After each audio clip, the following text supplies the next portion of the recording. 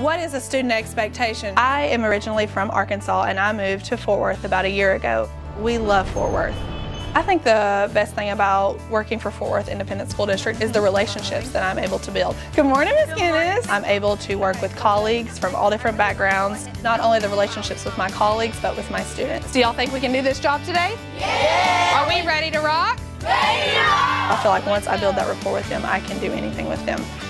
I am a first-year teacher, and so as a first-year teacher, I am looking for opportunities to grow and be the best at my craft that I can, and Fort Worth ISD provides several opportunities to do that. You are going to write the living and non-living elements that you see around us. We have great support through the admin through our campus. We have support that come in our classroom, and they give us effective feedback that we can automatically implement in our classroom. I would tell a teacher who is considering moving to Fort Worth, go for it.